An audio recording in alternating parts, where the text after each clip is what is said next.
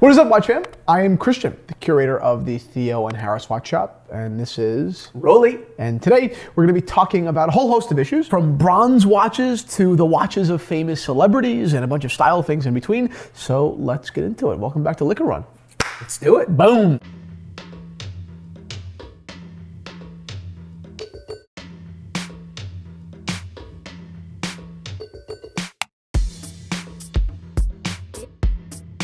Boom, Watch Fam. All right, Daddy, let's pour a glass of wine. What are we drinking here? We'll get more into the details of the wine in the middle of the episode, but what are we drinking? We're going to have some rosé. It's rosé season. It's raining, it's pouring, the old man is snoring, but we're going to drink. you may be able to tell, we may have had a drink before this, but I was talking to the gentleman just before, Paul, and we're talking about really the times you have associated with watches, right? It's not just the watches themselves, but the friends you make, and really, while we have a great relationship, a lot of that is to credit to watches, right? Liquor Run. I think that's pretty cool, right? So anyway, what are we drinking? We're drinking a rosé, a French rosé from the Rhone Valley. And where's the Rhone Valley? The Rhone Valley sits in the southern part of France. Okay, and a lot of you guys may know Côte de Rhone, broad appellation, red wine. Okay, but Châteauneuf-du-Pape. Okay, delicious wines, Grenache, Syrah, Mourvèdre. So this wine, Shiraz.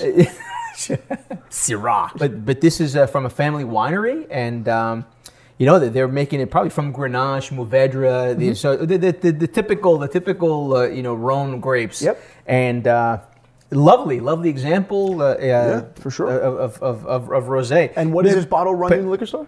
$13. Hey guys, $13, outdoor wine, really refreshing. It may be a thunderstorm today, but in general, good pick, right? Having people over, impress them with a delicious how do you wine. pronounce this? Chassinet. Cartier.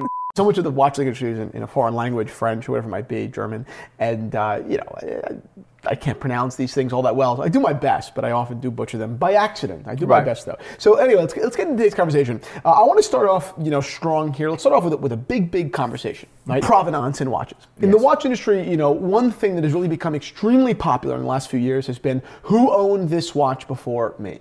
Right? Paul Newman's Rolex Paul Newman is a great example. Watch sold $18 million. Jack Nicklaus. You've got Steve McQueen. Marlon Brando.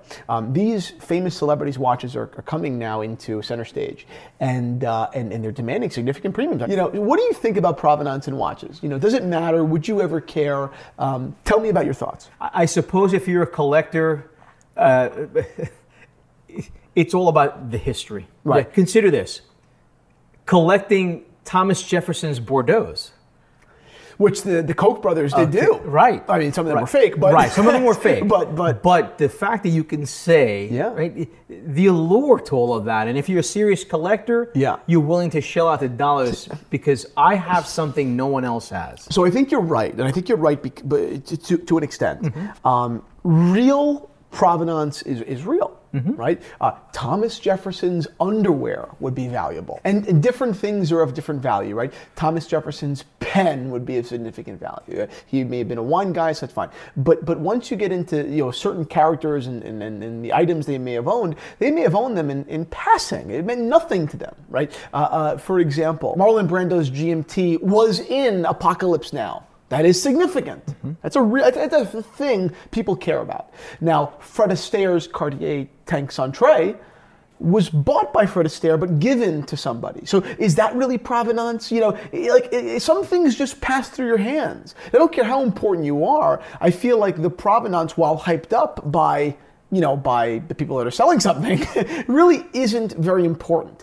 And the other issue that is coming up now is, how frequent is it that people are just being canceled, right? It's socially, cancel culture is a thing, right? So how quickly is it that your thing that was sold at a 10x markup could very quickly be worth nothing if it's found out that maybe you weren't a saint?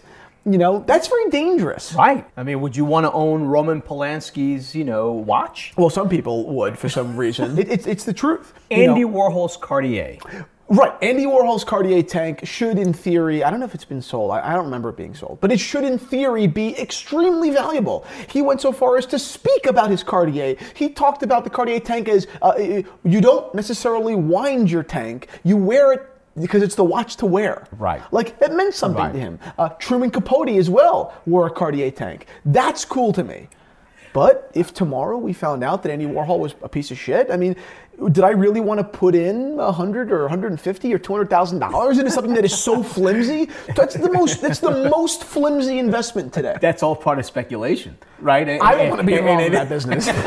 I really don't. Right? For your question, provenance. Such a great question. Very interesting. But today, because of the technology we have and the research people are doing, and in many ways for good and for bad, because things can be misleading and people are very quick to judge, and there isn't really such a thing as a burden in the court of public opinion. Right. I would personally recommend to you to stay away and to be very careful with the provenance game. Moving on, let's go into something that is more style related. Loafers. Right? Yes. Talk about your passion for loafers, and if you do have an option for affordable loafers, let's go into that because that was the question. So let's talk about just a classic shoe. Mm-hmm. I think that if you're looking for an affordable loafer, wear a Bass loafer, a Norwegian Bass loafer. You took the words out of my mouth. For about $110, you get yourself a legitimate, well-made, well-constructed loafer. That Cordovan loafer. I mean, they're beautiful, and they'll last you. They'll last you forever. Yeah. If you want to step up, look no farther than Allen Edmonds. Right, it's great. And there you've got a truly American brand. Everything is made in the United States. Well, a little bit less every day. Okay, well, a little bit. Unfortunately, it's the truth. Unfortunately, but we're talking about just American companies. Right, in general. It's an American company. Great craftsmanship, and they stand by their product forever. Yep. And they have a recrafting service. They recraft service, and then go a little bit further up the chain. You want to go. One step up from Allen Edmonds would be you and I both own the Alden 986. Aldens in Cordovan shell. Both Cordovan color and Cordovan shell. Yeah. Great loafer. You find them heavy, right? I do. I find them heavy, especially when I travel and I'm walking through the airport. They're clunky. They're a little bit clunky. I will say this, I have broken them in, and they shine like there's no better shine. It's an incredible shoe. Yeah. I tend to wear a thicker sock if I'm going to wear those guys. Yeah. But truly that's I think the pinnacle of a loafer. It's a truly American New England chunky loafer. The one thing that I would have considered, I think I gave you this loafer as a gift. The one thing I would consider would be I should have gotten you the Brooks Brothers version of the Alden loafer, because the Brooks Brothers version was actually unlined, so it's a little bit lighter. Oh, okay. Again, would have been a big difference at the time. It's beautiful. Whatever. I have the same one you do. I have the lined version as well. So what are you going to do? Further than that, feel free. Bottom line is, I would have started as well with Bass Ouijun. Those are great. Yes. I've owned a couple of pairs. I love them to death. Literally, there's no excuse in my mind for wanting a good loafer and not having one, because for $110 you can own a fantastic loafer. Yes. They come in, I believe, 3 different colors, maybe even more now. But you have black, you have burgundy, and you have brown. They come in Spectators, which I actually like a lot. I haven't had the audacity yet to buy a pair of Spectators, but I really do like them.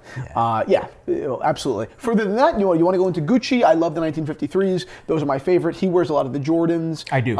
Those are a longer, sleeker pair. I'm more of an old man, in that sense, But and if you want almost like a bespoke loafer, then I suggest Crockett & Jones. Yeah, Crockett & Jones, is a fantastic company. I actually don't own a pair. You own a couple, and they're beautiful. Guys, if you guys don't know out there, we're huge into clothing and shoes, so that's why the question was inspired.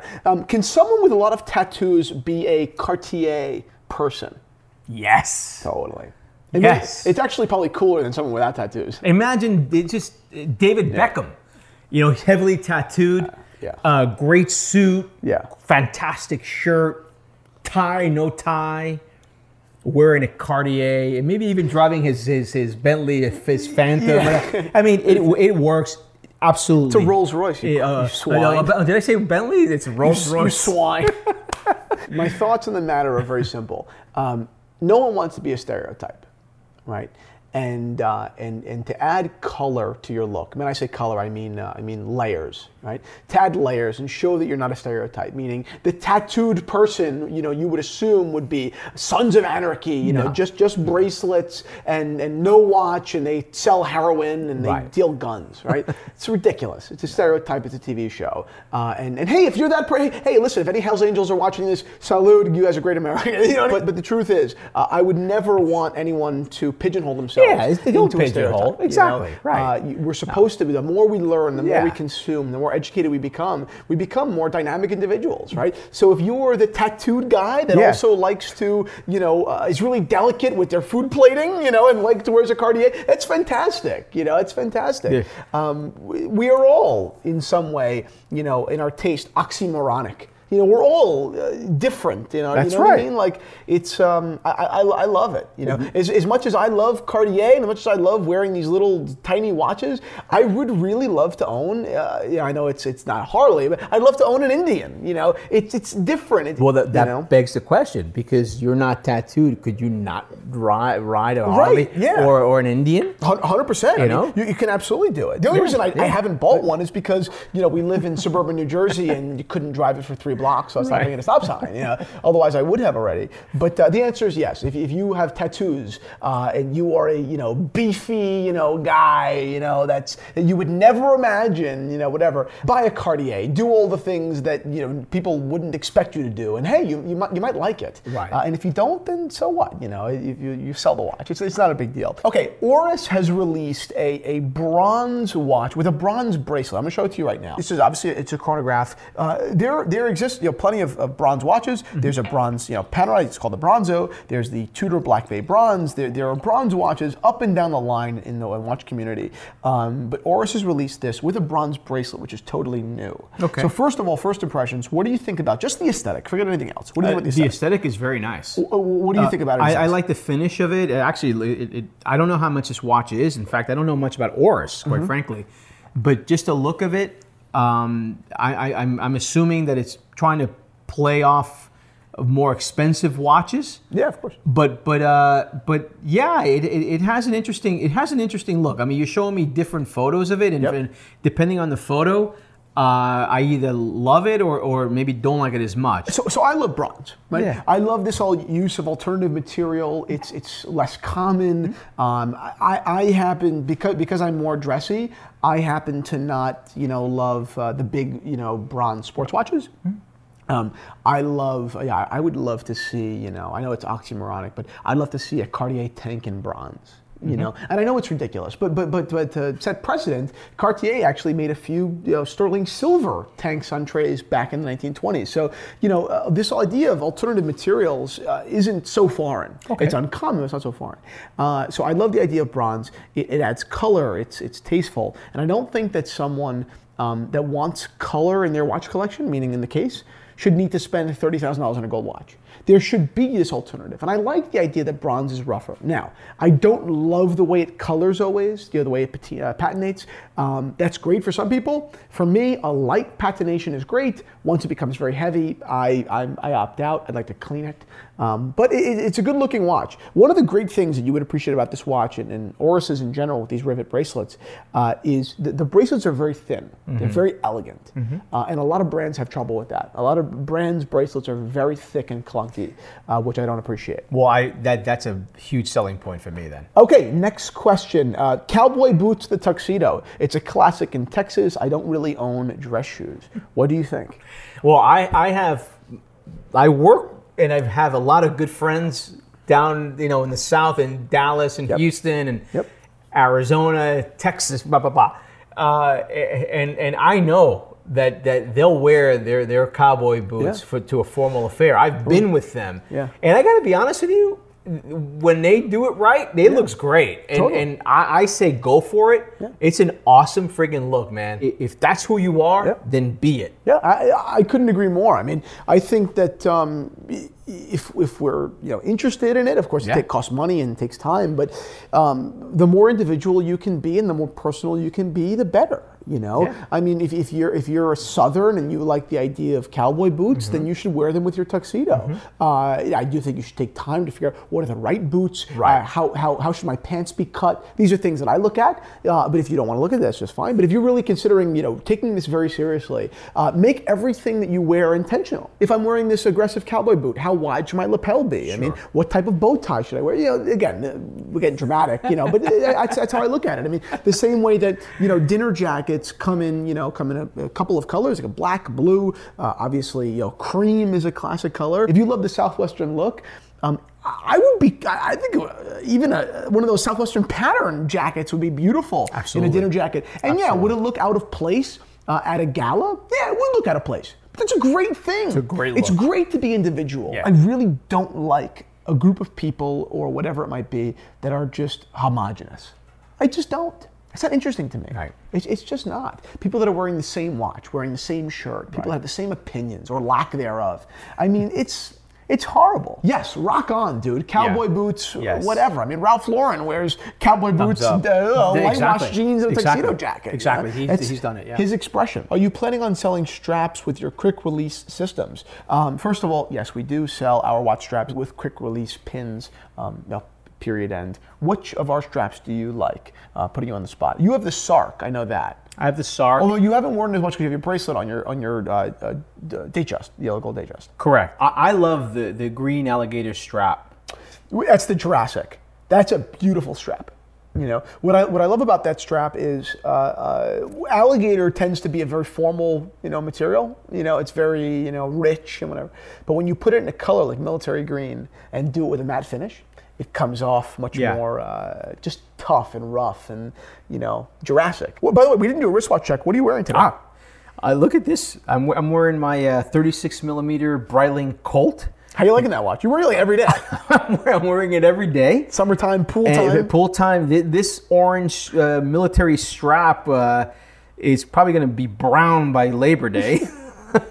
But I love. Did I not say to you how badly I wanted an orange strap? Totally, and it looks great. Yeah, it does. It looks. Yeah, I love it. And it's great to give some of your less worn watches time. You haven't worn that watch regularly in a while, and I love to see that being worn. A minimum, at least 5-7 years. Yeah, it's awesome. I'm wearing my Rolex Datejust 1601. Yep. Stunning watch. Stunning. It literally does not get old at all. Right.